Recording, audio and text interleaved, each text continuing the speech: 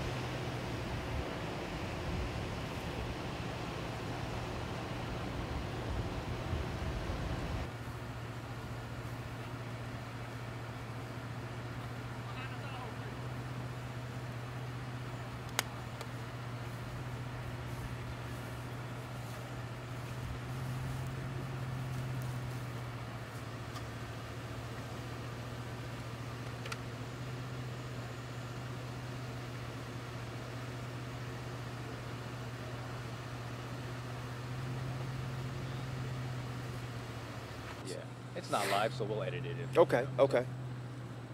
Ready? All right, rolling your video. Officer, please give us your name and position, please. I'm Trooper Standiford with the Texas Department of Public Safety. I work in the position of State Trooper. Can you spell your name, please? S-T-A-N-D as in David, I-F-E-R, first name Richard. Okay, officer, what happened here today? I received a call that a plane had made a crash landing. I came out to the scene. I investigated the scene, looked at some basic things. The passenger of the plane is still awake, and he's able to tell me what happened. He stated that they took off from Hooks Airport. They immediately noticed a sudden loss of power, at which time they turned around to try to go back to Hooks, but was unable to. So apparently, just past this tree line or brush line, there's an open field. They were going to try to make an emergency landing there. The plane continued to lose altitude, at which time they believe it may have struck the berm. There's a raised berm right there. It looks like the landing gear clipped that, and then it flipped upside down. So they were not able to make the landing in the open field, but they were able to get it down in time where there weren't any casualties. Just the general condition on the pilot? The general condition, I believe the pilot was coherent. They took him for possible head injuries, but he was awake and coherent. The passenger, it doesn't seem like he has any life-threatening injuries. He has not been transported to the hospital. The pilot, I believe, is right around 69 to 70 years old, and I believe the passenger is a few years younger than that. It was advised to me that the passenger is the owner of the plane. It's a 2011 Capella two-stroke twin. So that's the basic gist of the information on the plane. So there's two people inside. There were two people in it. They were both secured via 4-point harnesses in the plane. What's the condition of the plane like right now? Let me see here. It's upside down. So if we were to right it, I believe the right wing is broken off of it. There's severe damage to the very, very front of the nose of the plane, and the landing gear are bent, which would be consistent with them striking something. If I had to guess, it would be the berm, and then the plane probably flipped over upside down. So I think they came in as the altitude was being lost, tried to get it down as close as they could, may have struck the berm, and then it flipped the plane over, and one of the wings actually broke off of it, but the actual fuselage is still intact. Was the fire department here? Was there any sort of fire? There's not, but I know when I walked up on the vehicle, or the plane, I'm sorry, the craft, I could smell gas. So they're always called as a preventative measure. I don't know how much fuel that plane can carry, but they want to be on scene in case a spark does occur, which will catch it on fire. Were either of the victims pinned in the wreckage, or were they both able to get out on their own? They were both able to get out on their own because they have 4-point harnesses in it, and at which time they were fairly close to the ground. There's no severe encroachment in the fuselage area, which leads me to believe they were able to get out. And from what you've seen of the scene, are you surprised there were more serious injuries based on what you saw?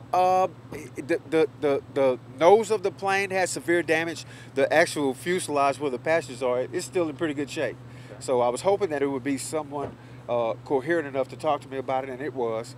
From what I was told, the pilot, which is certified to fly the plane, he has roughly about 7,800 hours.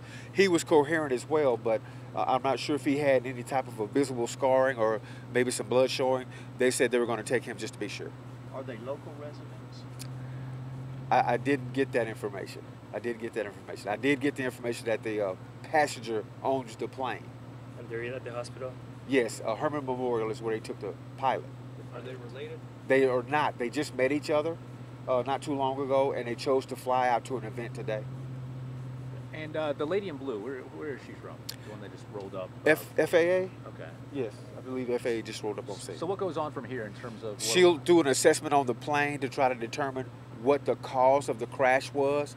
The passenger is still coherent. We'll be able to talk to her, which will give her a clearer understanding of what happened, at which time she said she would notify some certain entity. I wasn't sure by the initials that she gave, and I guess they'll make the determination whether they'll release the plane to him or have it removed for safekeeping for further investigation.